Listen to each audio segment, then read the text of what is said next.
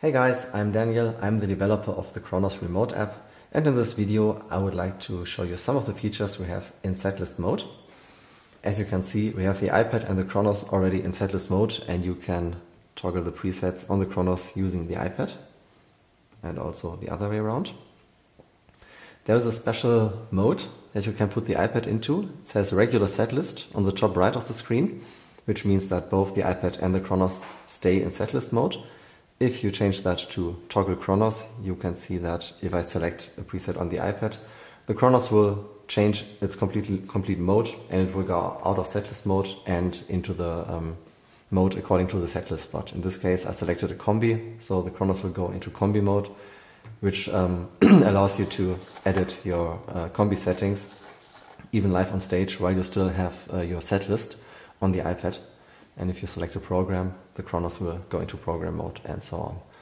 You can turn that off and the Kronos will go back to setlist mode as you know it. There's a feature you can use the zoom gesture that you know from your Photos app to actually zoom in and out your setlist view, which makes it pretty easy to find your presets if you have to hurry on stage. And you can zoom in again. So that's that. We also implemented in the current version a feature where you can actually edit your setlist, and in order to move that slot to another place, because you changed the order of your songs, you just need to press it, wait a second until it starts wriggling. Now you can move it around to the place where you want to have it, and when you let go, the Kronos will automatically update its setlist as well. So let's move another one. With that up here, and there it is. You can also move several slots at the same time by selecting one slot, wait until it wiggles, and then you select another one, and you can see that these 3 slots are now moving, so means they're selected. You can also select even more, and when you move them now, all of these slots will move to the new position. So let's move that one up here, it's easier to see. Now we have the comment field, which is up here.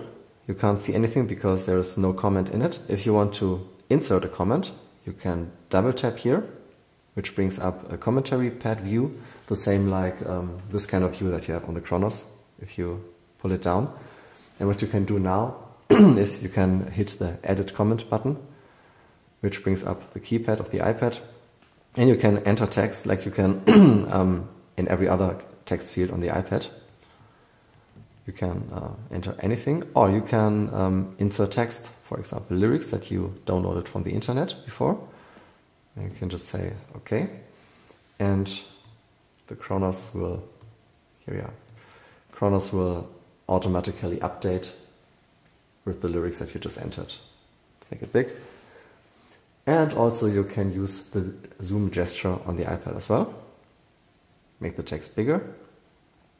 And if you swipe back, you go back to the regular setlist mode again. You can either change the mode by double tapping the comment field, or you can just, swipe up and down. It's both the same. If you are in comment pad mode, you can also use the next and previous button to select your presets. Same thing like on the Kronos. For live usage, we also implemented some real-time controls. There's the small, in the bottom right corner, there's a small arrow. If you hit it, that brings up a bar with real-time controls. Here we have the 8 pads that you know from the Oasis that you can have on the Kronos as on-screen pads. But they are pretty inconvenient to reach, so that's simpler to have them here. We also have a ribbon controller. We have some knobs and sliders. Basically the same real-time controls that you find on the hardware surface of the Kronos as well.